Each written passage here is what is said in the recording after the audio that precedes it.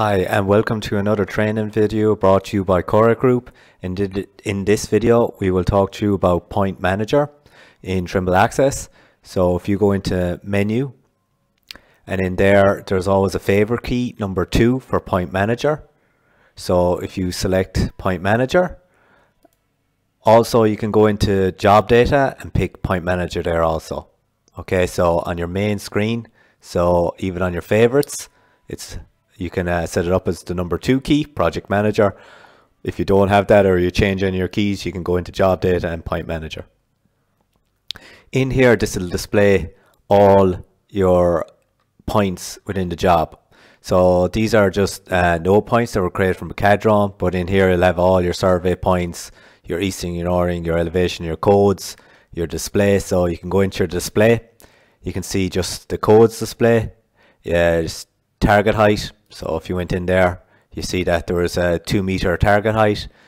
So if I select on that, it'll actually, if I made a mistake in a target height, I can change it, or else I can click on one, hold the up shift, click on them all, click on edit, and that'll give me the ability to give them a code, check the notes, or change the target. So I had a problem with my pole. It was actually had it set at 2 meters, but it was actually 1.8, and you can enter that and accept there, and you see that it was modified now, and it was modified with a time and stamp saying old antenna value was 2, and I updated it to 1.8. Okay, so if you escape out of that, so hit enter there, escape, you can see the symbols here indicate that there was a base station.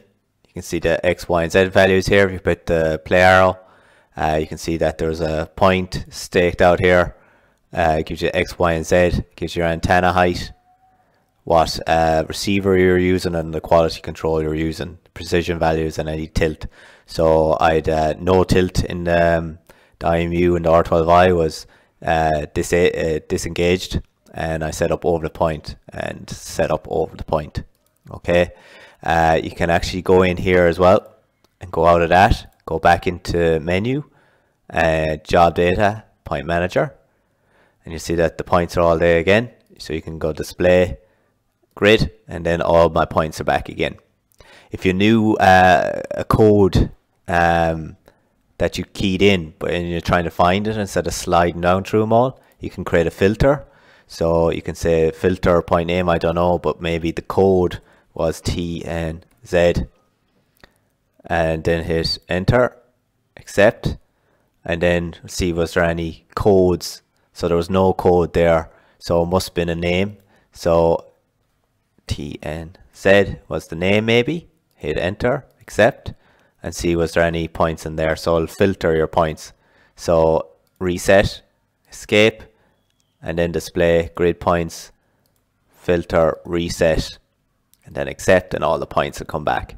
Okay, so you can check for any codes. You'll see there all the codes and stuff in there. So if I went in there, would say copy this code, escape that, and said filter, and I knew it was the code, so I can go Control V, hit start, accept. Now there's the code name X, Y, and Z, so I can get the details straight away of that.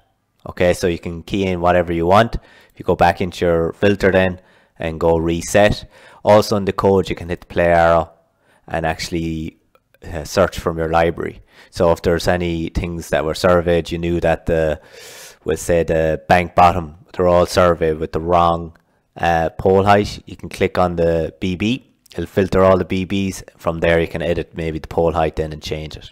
Okay, so reset that, accept it, and then all my points are back and off.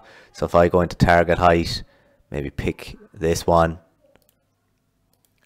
edit that. So it lets you edit the points that were surveyed. So previously I was trying to edit points in the CAD drawing, so you can't do that. So you can actually go in and edit your survey points here. So your code, your coordinates, notes, point names, and targets. So if I went into coordinates, observations cannot be edited also. Notes, I've already put in a note for change the height, so I'll just enter that. go in and edit point name. I can change that if I want, and I can also go and edit target height as well. And then options for my delete points. So that's your quick rundown through Point Manager. You notice up here in Point Manager also as the star, so that'll go into your favorites. If you unselect that, it'll go out of your favorites, and you'll be going into your menu or your hamburger down to your job data into Point Manager. Okay, thank you.